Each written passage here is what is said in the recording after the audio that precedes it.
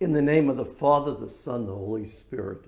Amen. Peace be with you. And with your spirit. Welcome to the broadcast of the Holy Mass from the chapel in the Archbishop's residence, the Cathedral Rectory. Father Ingalls, our vocations director, is here, and Monsignor Skonecki, Vicar General, who's also our homilist today. The three of us live here in the rectory, and Mr. Rob Herbst, the editor of the Catholic Week, is our rector. And so on this feast day of St. Luke, St. Mark, who is inspired by the gospel, by the Holy Spirit, wrote his gospel, we come together praising God's goodness and God's gift of his word to us. And we ask God to always lead us into an acknowledgement of our sins. So we God's mercy and healing. Let us admit we are sinners, and so prepare to celebrate these sacred mysteries. You were sent to heal the contrite of heart. Lord, have mercy. Lord, have mercy. You came to call sinners. Christ, have mercy. Christ, have mercy. You are seated at the right hand of the Father to intercede for us. Lord, have mercy. Lord, have mercy.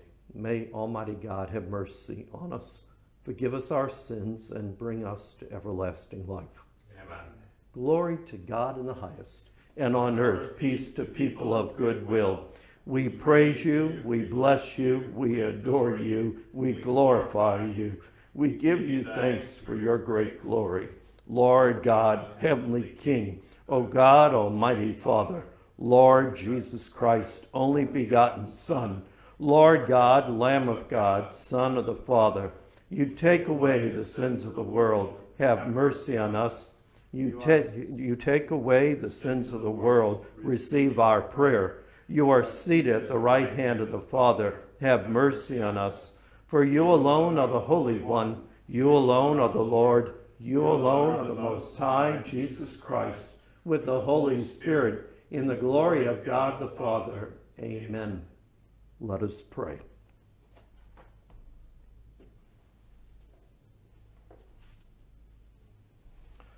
O God, who raised up St. Mark, your evangelist, and endowed him with the grace to preach the gospel, grant, we pray, that we may so profit from his teaching as to follow faithfully in the footsteps of Christ, who lives and reigns with you in the unity of the Holy Spirit, one God, forever and ever. Amen.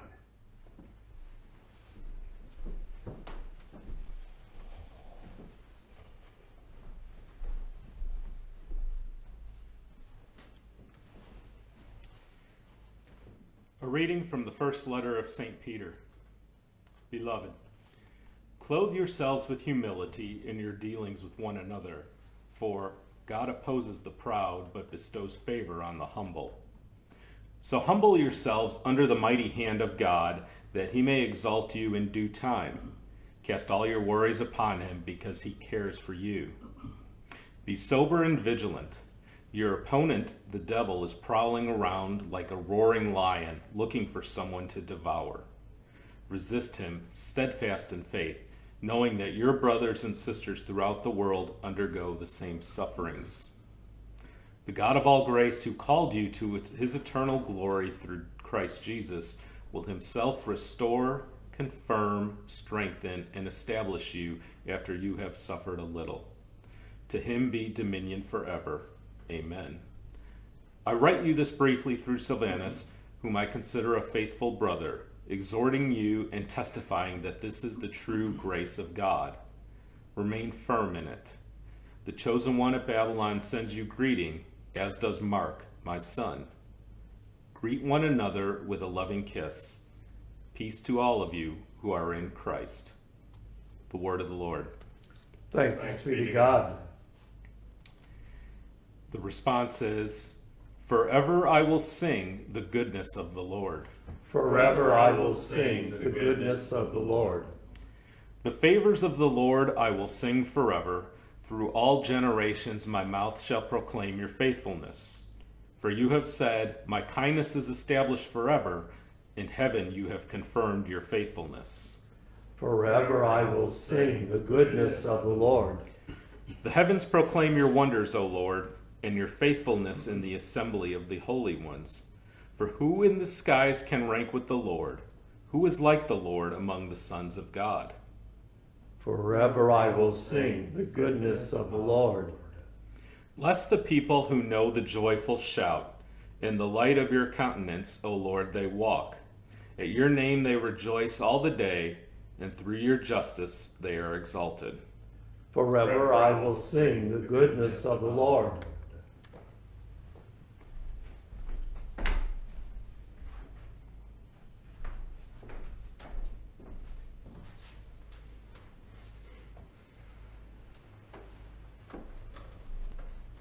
May the Lord be in your heart and on your lips, that you may worthily and well proclaim this holy gospel. Father, Son, and Holy Spirit.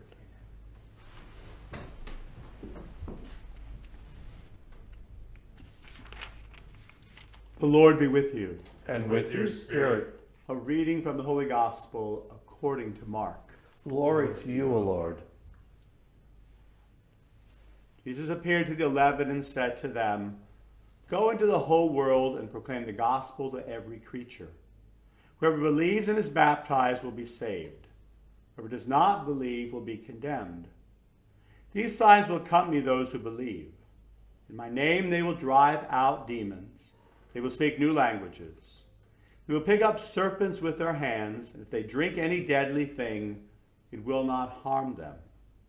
They will lay hands on the sick, and they will recover."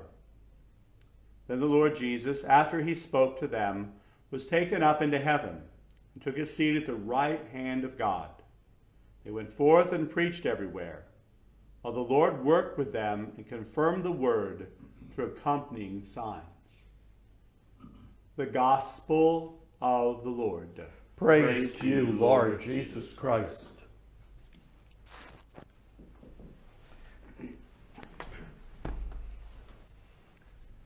Because they came from very different economic, ethnic, and religious backgrounds, neither of my parents' families seemed to get along with the other.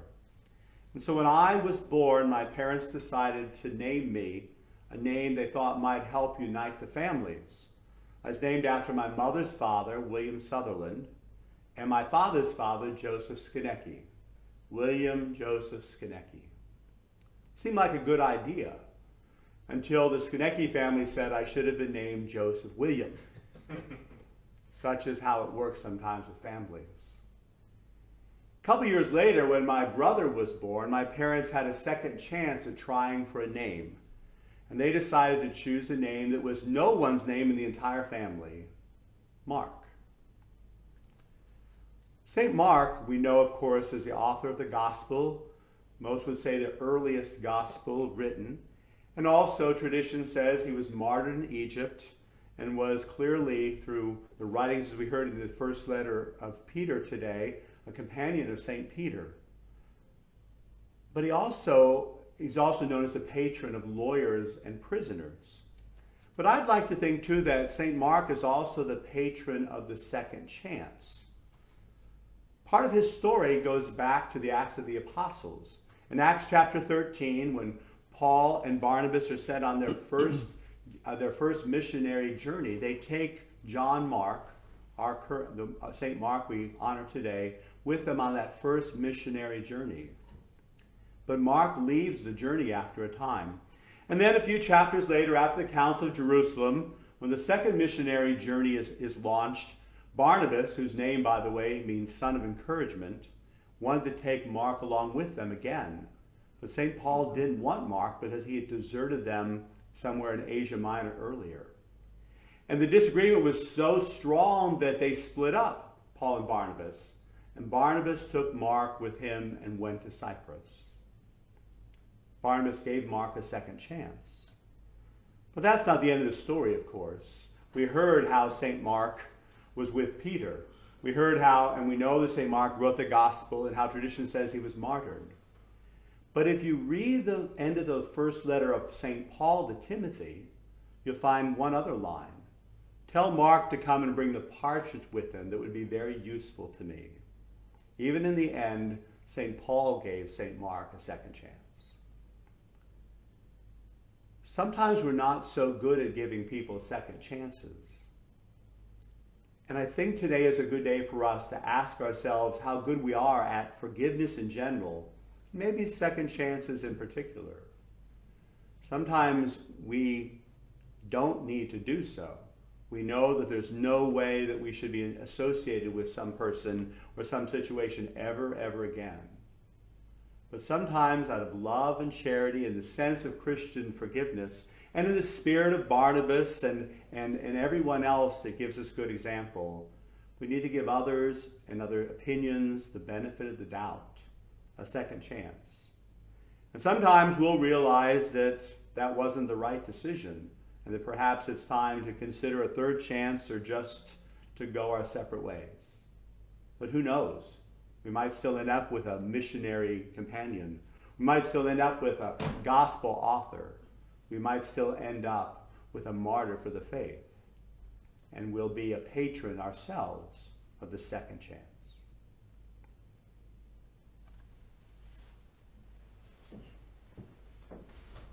Relying upon the love, the mercy, the power of God, let us offer our prayers to our Father in heaven.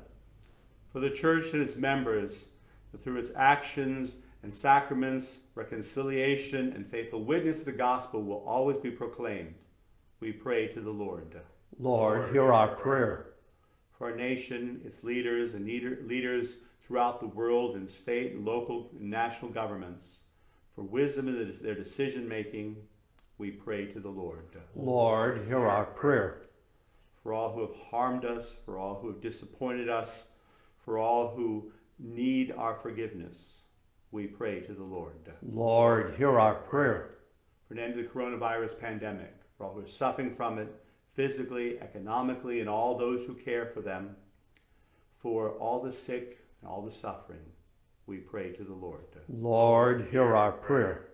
For those who have died, particularly those close and dear to us, they might see God face to face in heaven, we pray to the Lord. Lord, hear our prayer.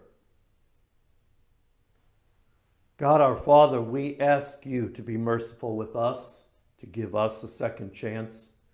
Help us to be just as merciful towards one another as we offer our prayers through Christ our Lord. Amen.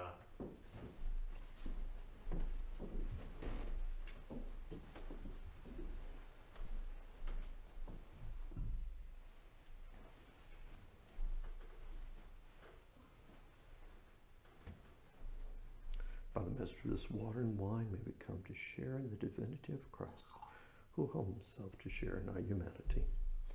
Blessed are you, Lord, God of all creation. With your goodness we have received the bread we offer you, fruit of the earth and work of human hands. You become for us the bread of life. Blessed be God forever. Blessed are you, Lord, God of all creation. For through your goodness we have received the wine we offer you, fruit of the vine, work of human hands. Become our spiritual drink. Blessed be God forever. With humbled spirit and contrite heart, may we be accepted by you, O Lord, and may our sacrifice in your sight this day be pleasing to you, Lord God. Wash me, Lord, from my iniquity, cleanse me of my sin.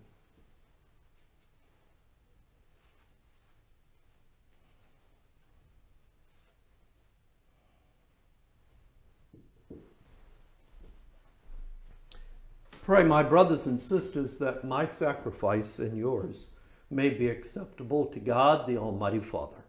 May the Lord accept the sacrifice at your hands for the praise and glory of his name, for our good and good of all his holy church. As we venerate the glory of Saint Mark, we offer you, Lord, the sacrifice of praise and humbly beseech you that your church may always persevere in the preaching of the gospel through Christ our Lord. Amen.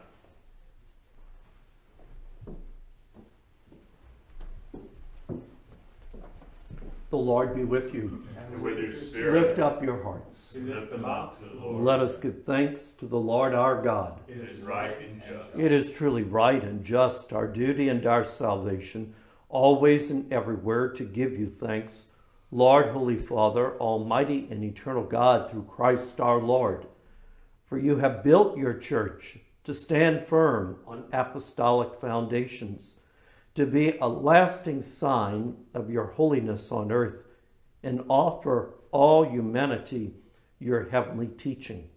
Therefore, now and for ages unending, with all the host of angels, we sing to you with all our hearts, crying out as we acclaim. Holy, holy, holy Lord, God of hosts, heaven and earth are full of your glory. Hosanna in the highest. Blessed is he who comes in the name of the Lord. Hosanna in the highest.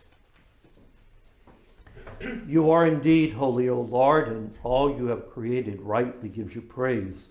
For through your Son, our Lord Jesus Christ, by the power and working of the Holy Spirit, you give life to all things and make them holy.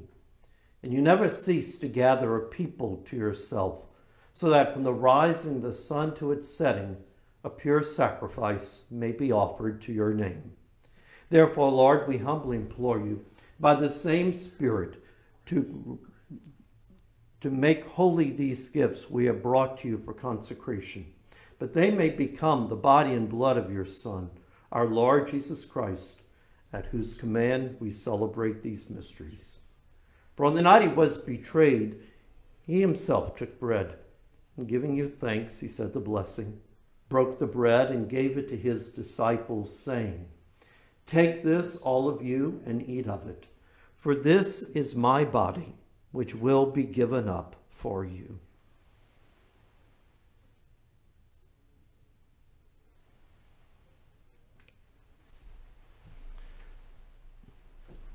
In a similar way, when supper was ended, he took the chalice, and giving you thanks, he said the blessing, and gave the chalice to his disciples, saying, "Take this, all of you, and drink from it.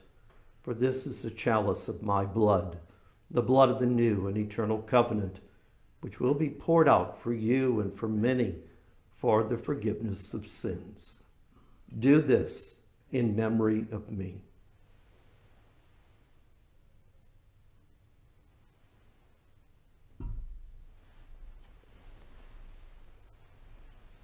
The mystery of faith. We proclaim your death, O Lord, and profess your resurrection until you come again. Therefore, Lord, as we celebrate the memorial of the saving passion of your Son, his wondrous resurrection and ascension into heaven, and as we look forward to his second coming, we offer you in thanksgiving this holy and living sacrifice. Look, we pray upon the oblation of your church, and recognizing the sacrificial victim by whose death you will to reconcile us to yourself, grant that we, her nourished by the body and blood of your Son, and filled with his Holy Spirit, may become one body, one spirit in Christ. May he make of us an eternal offering to you, so that we may obtain an inheritance with your elect, especially with the most blessed Virgin Mary, Mother of God, with blessed Joseph, her spouse, with your blessed apostles and glorious martyrs, with Saint Mark, and with all the saints, on whose constant intercession in your presence we rely for unfailing help. May this sacrifice of our reconciliation, we pray, O Lord, advance the peace and salvation of all the world. Be pleased to confirm in faith and charity your pilgrim church on earth. With your servant Francis, our Pope, and Thomas, our Bishop, the order of bishops, all the clergy, and the entire people you have gained for your own. Listen graciously to the prayers of this family, whom you have summoned before you. In your compassion, O merciful Father, gather to yourself all your children scattered throughout the world. To our departed brothers and sisters, and to all who are pleasing to you at their passing from this life, give kind admittance to your kingdom. There we hope to enjoy forever the fullness of your glory, through Christ our Lord, through whom you bestow on the world all that is good. Through him, with him, and in him, O God, Almighty Father, in the unity of the Holy Spirit, all glory and honor is yours forever and ever. Amen. At the Savior's command, informed by divine teaching, we dare to say, Our Father, who art in heaven, hallowed be thy name. Thy kingdom come, thy will be done, on earth as it is in heaven. Give us this day our daily bread, and forgive us our trespasses, as we forgive those who trespass against us. And lead us not into temptation, but deliver us from evil. Deliver us, Lord, we pray, from every evil. Graciously grant peace in our days, that by the help of your mercy we may be always free from sin and safe from all distress, as we await the blessed hope and the coming of our Savior, Jesus Christ. For the kingdom, the power, and the glory are yours, now and forever. Lord Jesus Christ, who said to your apostles, "Peace I leave you, my peace I give you," look not on our sins, but on the faith of your church, and graciously grant her peace and unity in accordance with your will, who live and reign forever and ever. Amen. The peace of the Lord be with you always. And with your spirit. Let us offer one another the sign of peace. Peace be with you, Bill. Victor, peace be with you. Rob, peace be with you. Lamb of God, you take away the sins of the world. Have mercy on us. Lamb of God, you take away the sins of the world. Have mercy on us. Lamb of God, you take away the sins of the world. Grant us peace.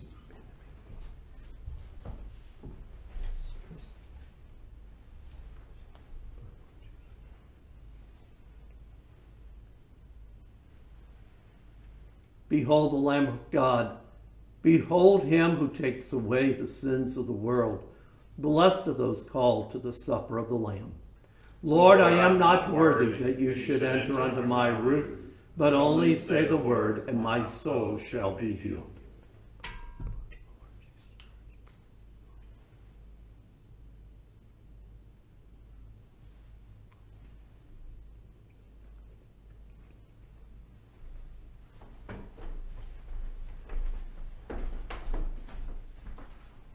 Body of Christ. Amen.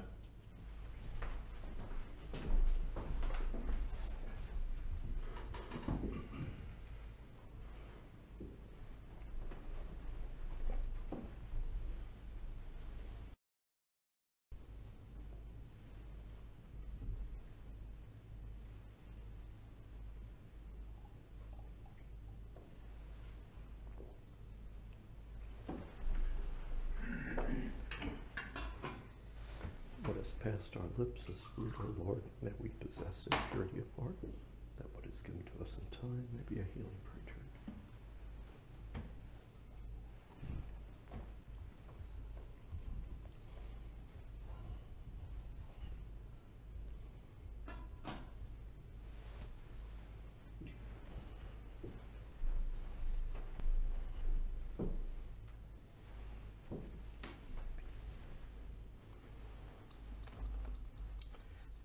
We pray for God's protection for ourselves, our loved ones, our neighbors during this time of the coronavirus. And we look forward to one day soon, God willing, that we will resume public masses. In the meantime, let us pray together the prayer of spiritual communion written by St. Alphonsus. My Jesus, I believe that you are present in the most holy sacrament. I love you above all things, and I desire to receive you into my soul. Since I cannot at this moment receive you sacramentally, come at least spiritually into my heart. I embrace you as if you were already there, and unite myself wholly to you. Never permit me to be separated from you. Amen.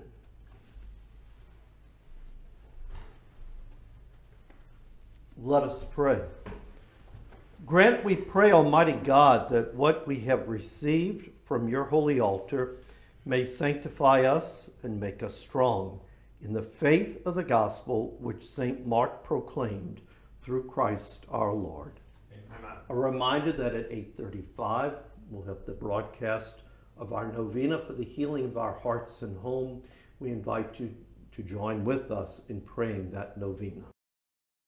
Be with you. And with your May spirit. the blessing of God be upon you, the Father, the Son, and the Holy Spirit. Amen. Go forth, the Mass is ended. Thanks be to God. Blessed be God. Blessed be his holy name. Blessed be Jesus Christ, true God and true man. Blessed be the name of Jesus. Blessed be his most sacred heart. Blessed be his most precious blood. Blessed be Jesus in the most holy sacrament of the altar. Blessed be the Holy Spirit, the Paraclete. Blessed be the great Mother of God, Mary most holy. Blessed be her holy and immaculate conception.